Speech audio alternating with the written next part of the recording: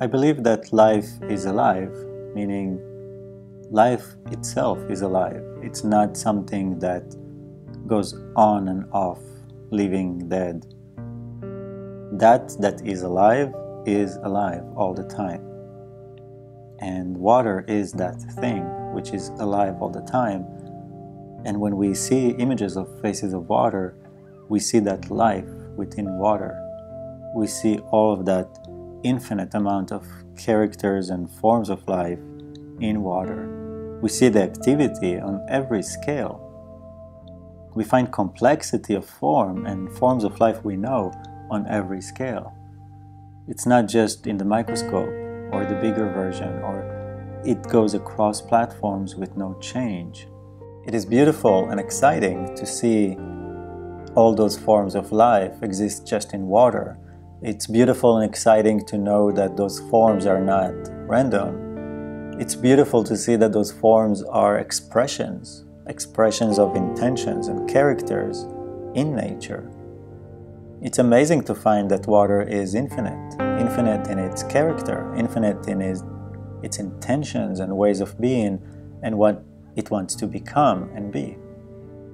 If we talk about freedom of speech, that's what water is. It's the freedom of expression of every possible form of thought. And those forms of thought then take form in the physical world. And then they take shape, an actual form. Then you start seeing those vehicles, be it a shark, be it a dolphin. The symbol of the form, the vehicle, informs you as to what's in front of you. Can I play with the dolphin? Can I play with the shark? You can tell there's a lot of information expressed through form, through the way we look, through the way everything around us look. It's part of a visual information map of characters, of intentions. The ocean is a place of infinite movements in all directions. Every possible character and intention you can imagine exists. But then, like we all know, there's a physical world we exist in.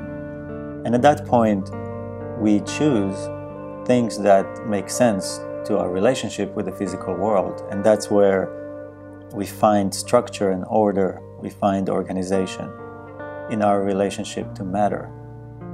But as long as we're free form, as long as water is liquid, you will find infinite forms. You will find every possible way of expression within water and just water. The word form and inform. We can inform each other by using symbols of visual aesthetics, shapes. That is the idea here. As water is moving, it's also showing you the character and the intention behind it. Nothing is hidden in that sense. The life in water is as social as your life, if not more, because the connectivity between all the water molecules is far greater than the connectivity that we have right now between the individual human beings around here.